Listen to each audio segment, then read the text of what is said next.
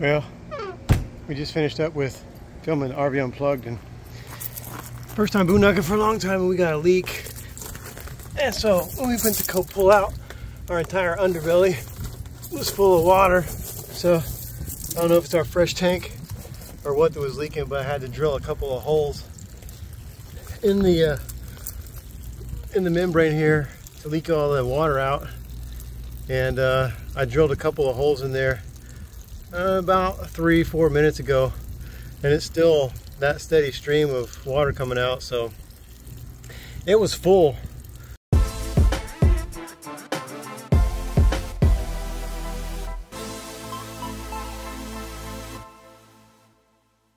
I started checking behind the Nautilus system.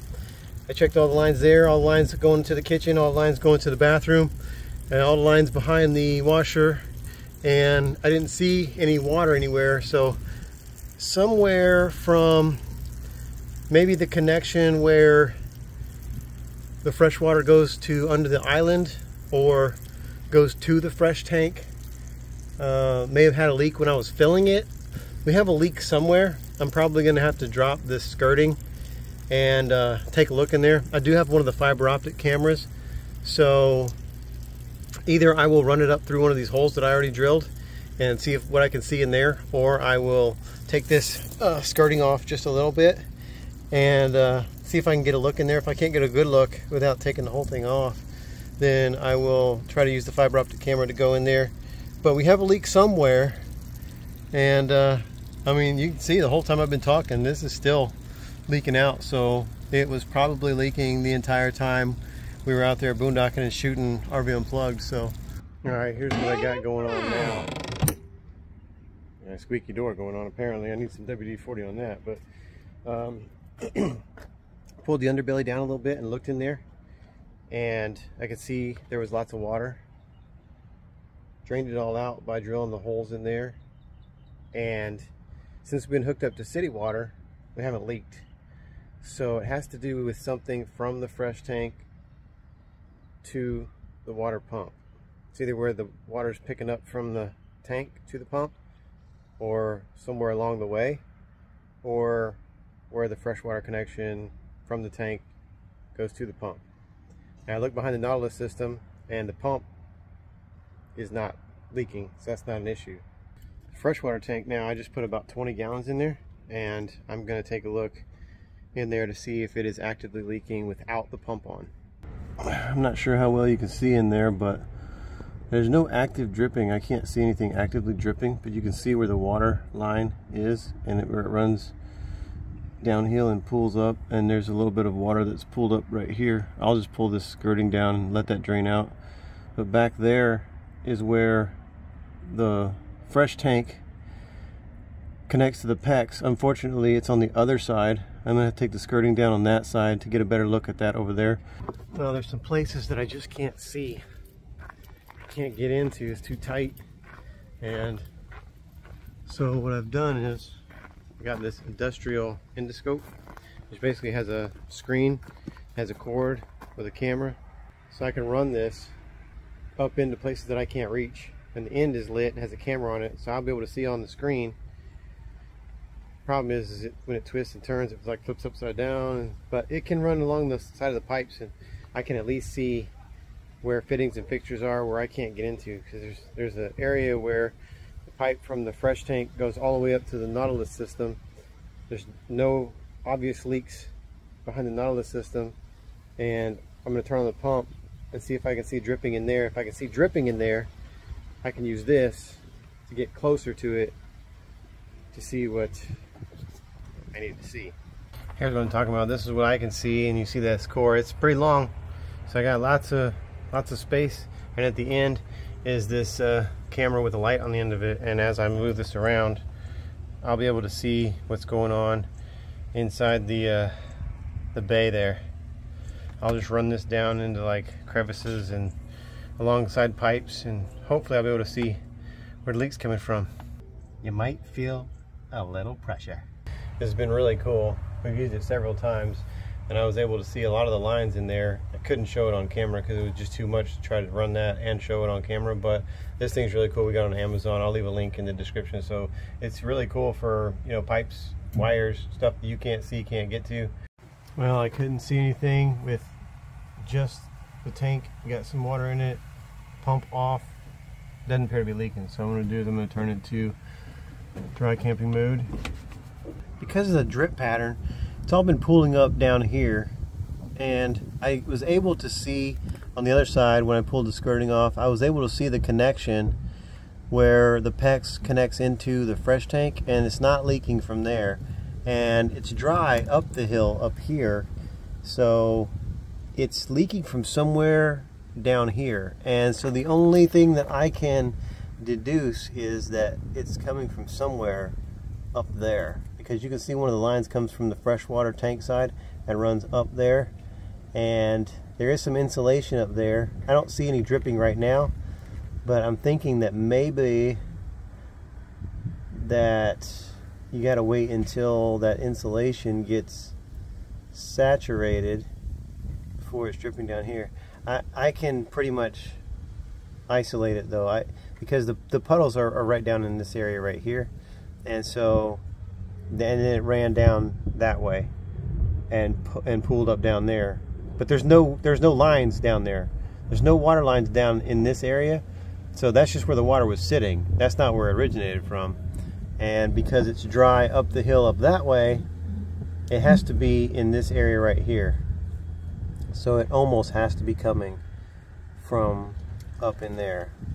I just don't know how to get to it. Well, I think I got it. I came back out, and this puddle right here that I had drained was back full. And you can see there's a line. There's a line of water coming from over there, running all the way over here and back, and filling this puddle back up. So it's originating from over there where the PEX plugs into the fresh tank. I didn't see it when I looked over there earlier, but now I can see the water line running down, so it definitely is coming from over there. And so I'm gonna go back over on that side and see if I can get a closer look from that side. I think I found it. Showing the origin of it, I can see where it's dripping off the fresh tank. We gotta find out the origin of it. There's this little part that's plugged up with like some tar looking stuff, and I think it's coming out of there. Right there is the culprit. That is the problem right there. I think it's where one of the sensors is plugged in, because you can see some wires, and it was running down there and then dripping off the tank. Right there where you see that little blob of tar, and to the right of it you can see where the water's been running down, and it caused a little bit of a stain there. And yeah, so I gotta put some sealant around there and see if that works. It's gonna keep leaking as long as there's water in the fresh tank, so I need to drain the fresh tank. Make sure that once I drain the fresh tank that the leak is stopped, because there's no water in there to leak. And I guess it only leaks if your fresh tank is over a certain level, because when I had only 20 gallons in there, it wasn't leaking. It's the first time we've had this leak, and we filled up our tanks completely for RV Unplugged, so that's why. And it wasn't leaking after 20 gallons. I put 20 more gallons in, so at 40 gallons it is leaking. So I'm gonna empty it, dry up that area where it's dripping, make sure there's no other leak coming in there. I'll put some sealant around that area there, wait about 24 hours, and then I'll fill the fresh tank back up and see if it's still leaking tomorrow. I got it mostly buttoned back up now. I did leave that one little opening open. I didn't seal it up yet. I'm waiting on Alliance to get back to me, let me know what type of sealant to use. I only want to do this one time. Well, I figured out what to use for sealing up the fresh tank, but I'm not going to do it today because the place that we're at, we're only here for a couple of days, but you can see it is just dirt, and I don't want to be laying down in the dirt. And I think the next place we're going to, it might be dirt too, but I don't know. I'll take the risk because it rained last night, and I'd be having to lay down in this dirt trying to get up under there to fix this tank, and I just really don't want to do it. The place that we're at right now is actually our home. It's our home that's like on our driver's license. This is Escapees Park in Bushnell, Florida, and so this is our address, but we've never been here before. It's crazy because we've been on the road for about 2 years now using this address, and we've never been home. So this is home.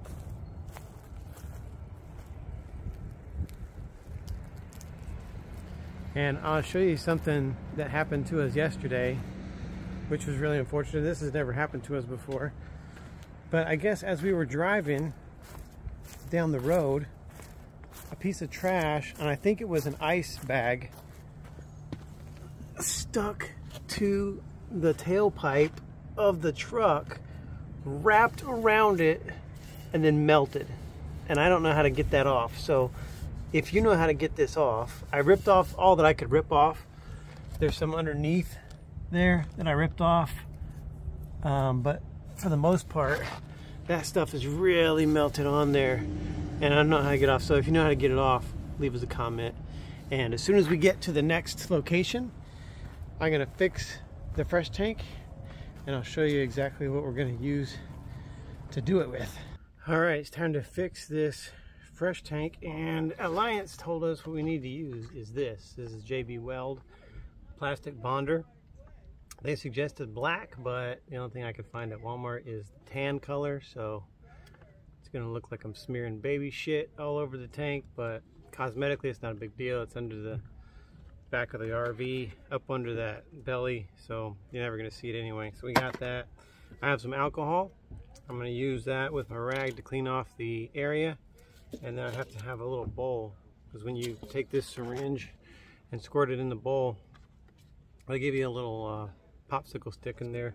You're supposed to stir it up, and then you put it on the affected area, which I'll do. I won't be able to film that because it's really tight up in there. I can barely get my hands up in there, so, but I will. You've already seen them before, and then once I get the JB Weld on there, I will show you what it looks like while it's wet, and then about 24 hours from now, even though it says it bonds, or it sets in 15 minutes, and you can sand it in 30 minutes, so it's dry enough to sand it down, so half hour it should be good, but I'm gonna let it go for 24 hours anyway. But I'll show you what it looks like with it in there wet, and then tomorrow around this time I'll show you what it looks like after it's all dried up. Then we'll put some water in it tomorrow and test it and see if it's fixed. Well, it is an absolute mess in there, just because I had to use my hand to get that stuff up in there, and then I got a handful of JB Weld, and it's hitting wires and cords and stuff on the way in there, knocking a little bit out of my hand.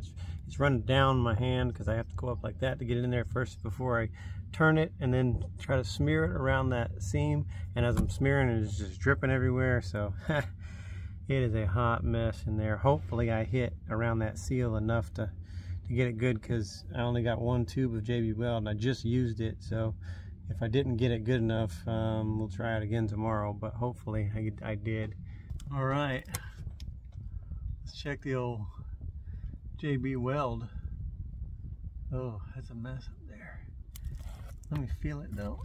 Let's see what it feels like. Oh yeah, that is solid. I think that's gonna work. All right, we got the JB Weld on there, and now we just got to fill the freshwater tank. We'll fill it past that sensor. Make sure it's not leaking, so that is going to take a little while to get past that 2/3 full. All right, let's get back up under here. We got the overflow coming right there. That means the tank is full. And so now I'm going to look up in here and check on our JB Weld and see if it's leaking inside there or not. Well, I'm basically an RV tech. I find a problem, I run it down, I fix it. That's what I do.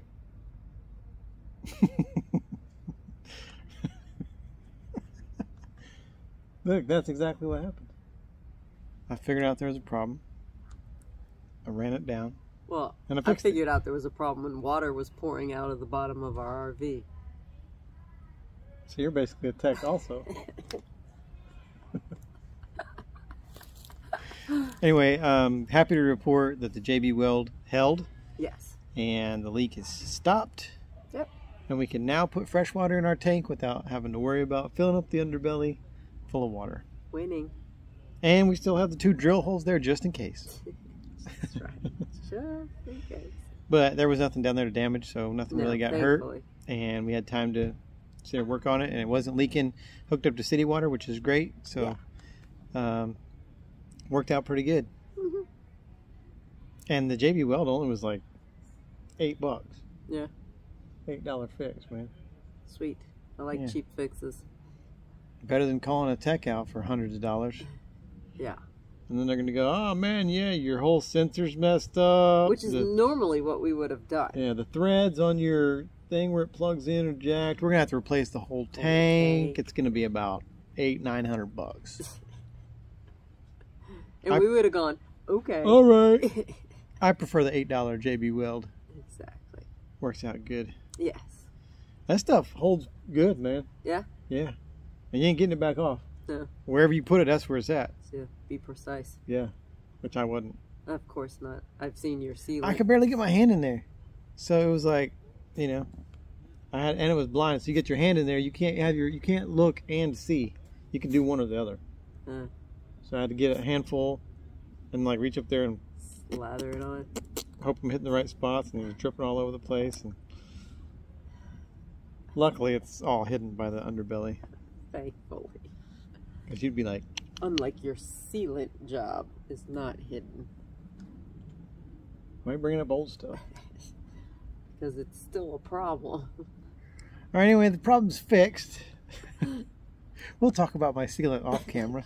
But hey, stick around for a few seconds. We're going to honor a fallen hero. If you want to get involved with helping us help veterans while we're out on the road, everything you need to know is right down in the description of the video.